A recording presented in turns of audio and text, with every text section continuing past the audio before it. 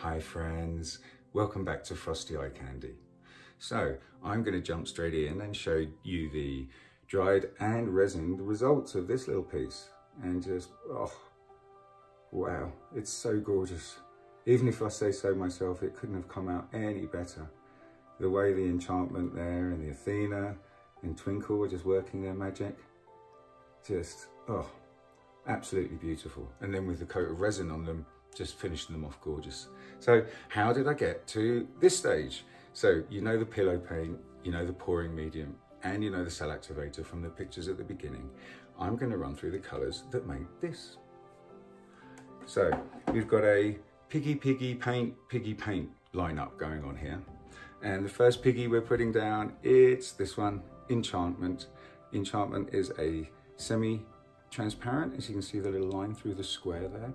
It's this beautiful, gorgeous lavender colour that has a bit of a kind of bluey flash to it somehow. It's ever so pretty and it's very difficult for the camera to pick it up, but Enchantment is going down first. Now, time to place your bets, my friends. Those that know me well know they have a 1 in 3 chance of guessing which piggy's going to go next. And it's Twinkle, this little piggy. Twinkle there, it's an interference piggy. Interference blue and kind of violet. Violet one way and then blue the other. It's absolutely beautiful. And for those that don't know what an interference pigment is, or an interference paint, is it's going to be a paint or pigment that's generally going to be transparent or semi-transparent. And it will look white in colour when you mix it up and when you use it in the pour, but it will flash the colour that it has to it. And this one, like I said, is the blue and the violet. And when you look at the piece at a 45-degree angle, you'll be able to see the colour that's underneath this, but this will add added depth and dimension with like a blue magenta flash, which is absolutely beautiful. Oh, there we go, kind of, you can see the two there a little bit. Anyway, that's Twinkle going down next. And then on top of Twinkle, the paints we're going to use are the tube paint, or my favourite right now, Rust-Oleum metallic accents. This is the Gold Mine, as you can see right there. And this is most definitely an opaque paint. And this is going down next. So the next piggy we have is this one. This one's called Athena. She's absolutely gorgeous. She's semi-transparent, as you can see there, but a little line through the square. And is this beautiful dusty rose pink gold flash colour. She's just glorious, absolutely. One of the new piggies that have just been released. And she is going down next on top of a gold mine. Then the last paint we're putting down, my friends, it's this one. This is Liquitex Quinacridone Crimson, as you can see there. And it is a transparent paint. So this is going down last, just for something for the cell activator to sit on and hold up on. And the cell activator today is going to be made from, yes, the Rust-Oleum Gold Mine. I use the Shelly Art recipe and this with Australian Floetrol makes a fantastic cell activator. Okay then, my friends, that's enough of me getting dry mouth and tongue-tied. I'm going to zip it, we're going to get the camera pointing down and we're going to start painting. Okay then, friends, the first thing I should say is this is going to be a diptych, which means 2 canvases. And these are 2 6-inch square wooden cradles. And the first colour we're putting down here, it's the TLP Enchantment.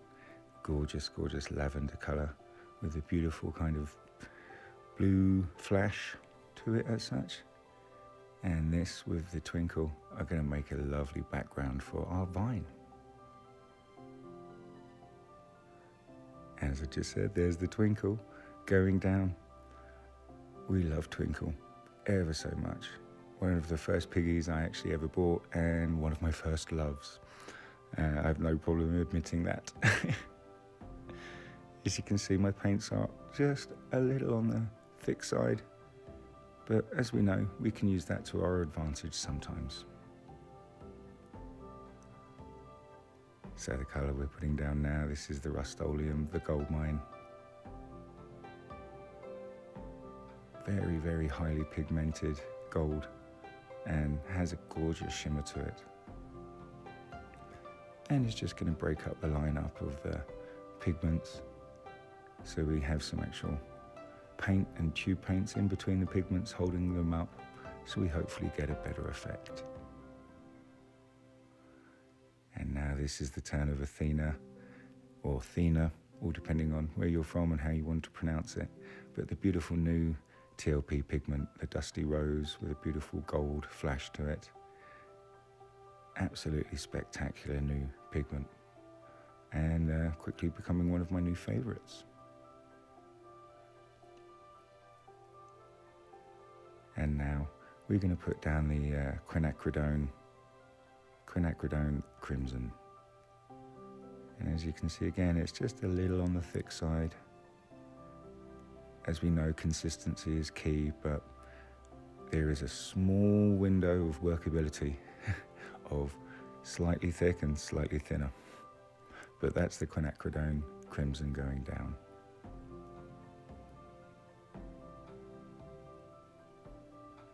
So that's our piggy paint lineup done. And I'm going to show you now that we are going to swipe with the Rust-Oleum Goldmine as a cell activator. Now I used the Shelly Art recipe. If you'd like to know what Shelly Art is, please look at the details in the description or go to the website on the bottom of the screen right now. I have a 15% off code for her online course, and it's something that I highly recommend. Okay, now we're going to blow the vine out here. Just trying to get the gold to blow nicely over the other colours, give us some pretty cells, and hopefully some nice composition too.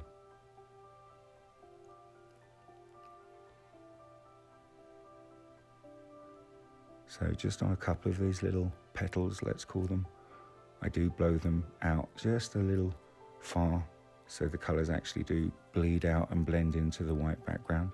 I do this on purpose in some places just because I love to give the piece some variety and different shapes to modify when we get to the actual modification stage.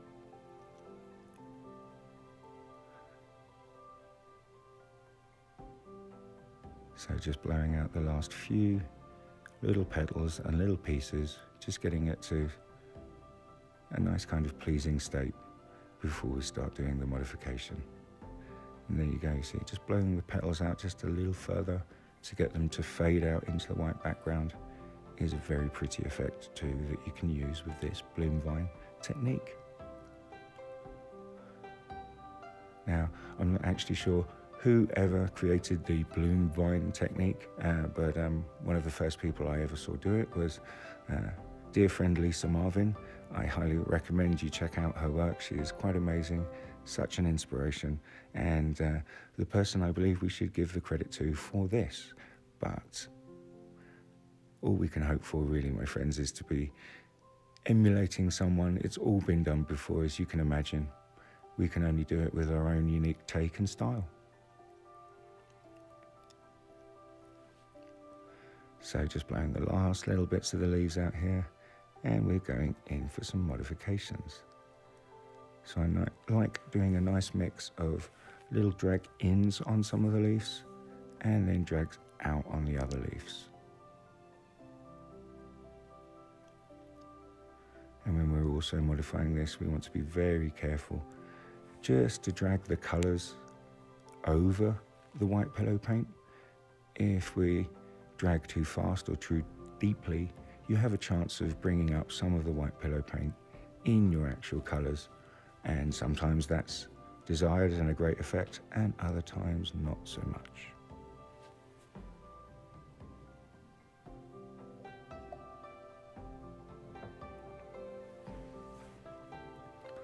So in we go now, guys, for the last few modifications I'm going to do here. Just going to drag this leaf out, and you see how when you drag the tip out there, it really does make a pleasing leaf shape, and you get to have fun doing nice little swirls with the ends and the tendrils and things like that.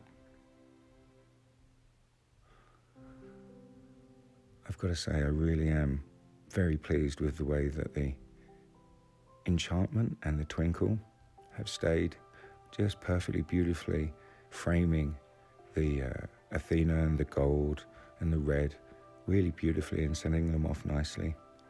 And I think I'd like to say that this is one of the best bloom vines I think I've done. But there you go, friends. You see, just pull out the leaves occasionally and you get these really glorious, beautiful effects.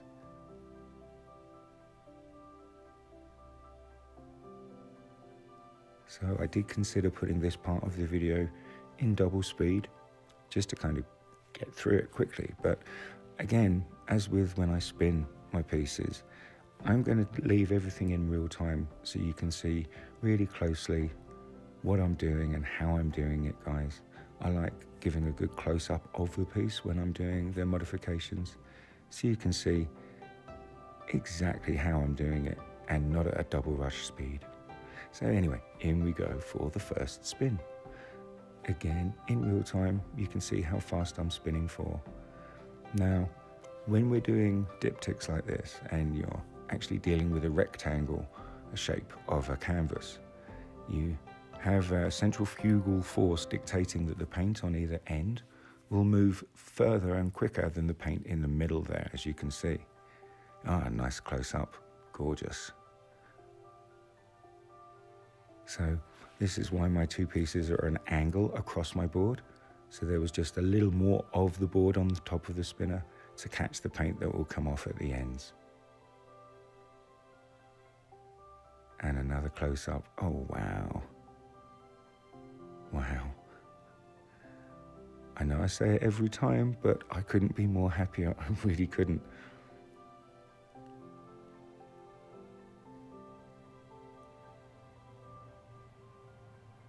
So this is it, my friends. There we go. For look at the sheen, the twinkle and the enchantment working in the background, just framing the red vines so beautifully. So thank you very much, my friends. Please like, subscribe and share. And of course, as always, happy pouring.